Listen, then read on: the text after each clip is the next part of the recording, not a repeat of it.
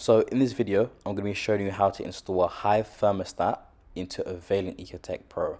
Now, I originally installed a Hive mini thermostat into the Water 2000 in my previous video, but that was hubless. So this one I'm going to go through how to wire everything, plus how to set up the hub as well, so it's all ready to go on your phone. So once you remove the packaging, the red part of the box will pull away from the blue part, and then you'll gain access to what's inside. So in the packaging, they give you a thermostat, receiver, and then the hub. Now I'd recommend setting the hub up first. The reason I recommend setting the hub up first is it takes about 15 to 20 minutes to update, and the app will not let you connect to the hub until it's updated. So in that 15 minutes while it's setting up, you can then do your wiring. I found it's the most efficient way to do it. So once you've downloaded the Hive app, this is what it looks like. So we're going to click the button at the bottom that says create account. Then it will ask you where you're located. For me, it'll be the UK. Then it will ask you for all your personal information. Once you've filled it all out, there'll be a button at the bottom that says register.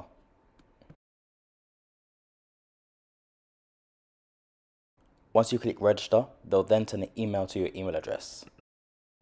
On that email, click activate your account, and then it will take you to the website for you to enter in a password. Once you've typed in your password, click activate account. You then need to go to the Hive app and type in the email and password you just chose and log in. You're then going to select Hive Active Heating, which is at the top, Hive Hub at the bottom, click Start, click OK, click Done, and then you're just going to leave it on this screen.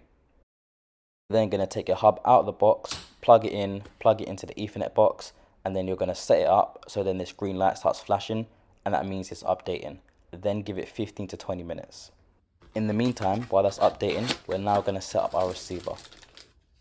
So 2 screws at the bottom. Once you loosen them, you'll then be able to separate the receiver from the base.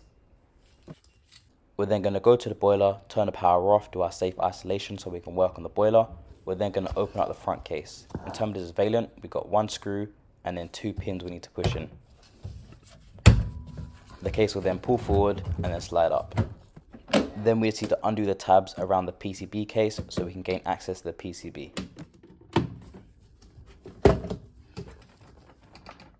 So if you currently have no thermostat, you have your normal live neutral earth on the right, and then you will have a little cable in between RT. We're going to loosen these 2 screws and remove the link in RT. If you already have a thermostat, you might have 2 cables going here from the old thermostat, or you might have cables going into the purple RT on the right. Either way, remove it. We're then going to feed a new cable into the boiler for our new receiver. So we're going to cut a hole in one of these rubber cones here. However, when you cut a hole in it, it's really important you cut a small hole, so then when you feed the cable through, the rubber seal is tight around the cable, because we want to keep the boiler room sealed. We're then going to feed the cable through these plastic holes here, but if you don't have a hole, you'll have one of these plastic cones. If you have one of them, just use cutters, you can cut them off, and then you'll then be able to feed your cable through the hole.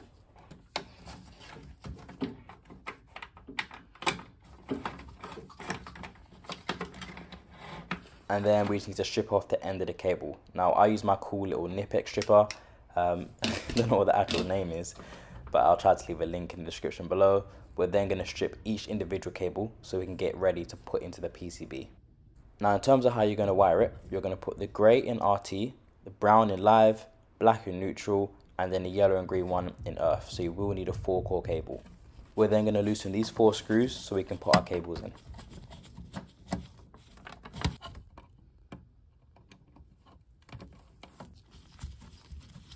So that's RT all done now. We're just going to quickly put some brown tape around that grey cable to show that it's going to be live, as it is our switch cable.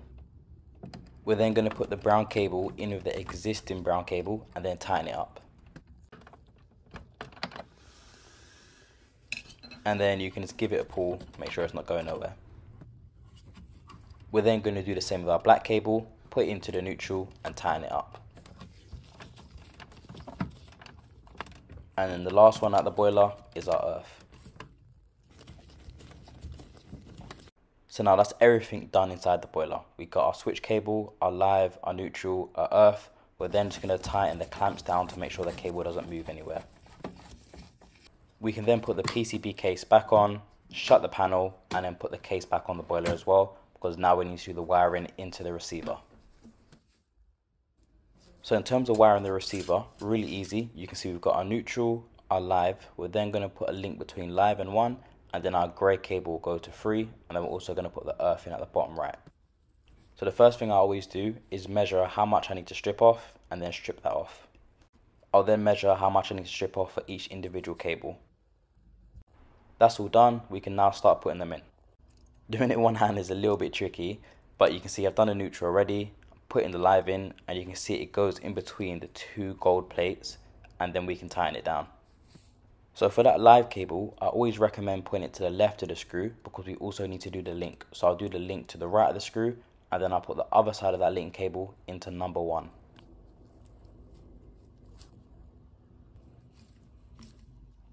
We're then going to put our grey switch cable into number 3. So just tightening it up, and again, brown tape on the grey cable. So you can see the earth cable was a little bit long, so I'm just going to cut it down, strip it again, and then tighten it up. And then just give everything a pull, make sure nothing's going to come out. And then lastly, you just need to cut a small hole in the tabs so the cable can fit in. You can then mount the receiver to the wall. I'm just doing this as a demonstration, so I'm just going to leave mine loose. When you're done, just hook the receiver onto the base, tighten the 2 screws, and that's all the wiring done. So by the time you've done all of that, it's probably been around 15ish minutes. So go to the hub, type in the code on the back of the hub into the app, and it should let you connect. If it's not letting you connect, it just means it's still updating. Give it a little bit longer, come back to it, and then you should be good. We're then going to click on Hive Active Heating, click Start, and just before we click Find Thermostat, we're just going to turn on the receiver and also put the batteries into the thermostat.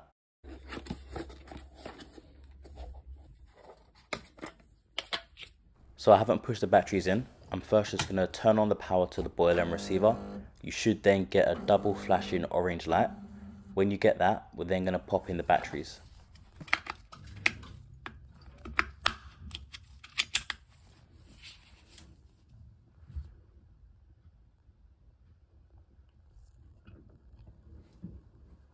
The thermostat will now say searching, so we're going to leave those 2, and then we're also going to go onto the app and click on Find Thermostat. This is then the screen you'll get while everything's trying to find each other, but what I've done is I've recorded everything side by side so you can see the process. So right now, everything's still searching. It's searching on the thermostat, it's searching on the phone, and it's also double flashing orange. When it's all done, this is what it will look like. It will say pairing, you'll get a green light, and then it will all automatically pair together. Sometimes the app does take a little bit longer than the thermostat and the receiver. Again, just be patient, it shouldn't take too long. When it's all done, you should be able to see the continue button.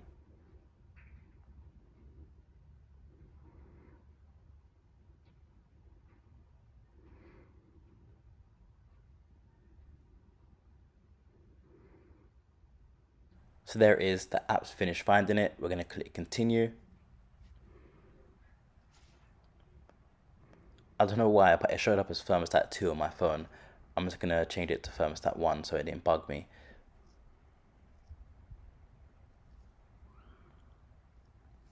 Then going to click finish. And then that is the app fully set up. So to get out of the tour that Hive are trying to give you on the thermostat, just click that back button and that should take you to the main menu. So to turn the heating on, we're just going to rotate that dial clockwise. We're going to turn the target temperature above the current room temperature, which is the one that's shown on the right. Click that button in, and then you'll see the green light on the receiver, and then the boiler should fire up. So if we give it maybe half a minute, we should see the fire symbol come up on this Vaillant.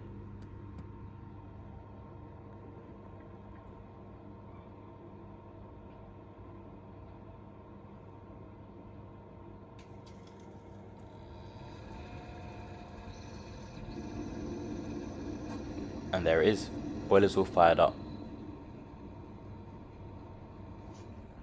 Now to turn the heating off, we're going to rotate that dial anti-clockwise, so turn the target temperature below the current room temperature, and it should turn off. You'll then see the green light now flashing, that means it's now about to turn off. Now if you want to do it on the app, very similar. You might get a Hive Heating Plus thing come up, but you can just skip that, you don't have to pay for it. we're going to turn the target temperature above the current room temperature, which is shown at the top left there. You see the 18.7. So if we set it to 22 degrees, for example, again, green circle, and if you give it about half a minute, the boiler should fire up. To turn it off, again, same thing, just turn the temperature below the current room temperature and it will turn off.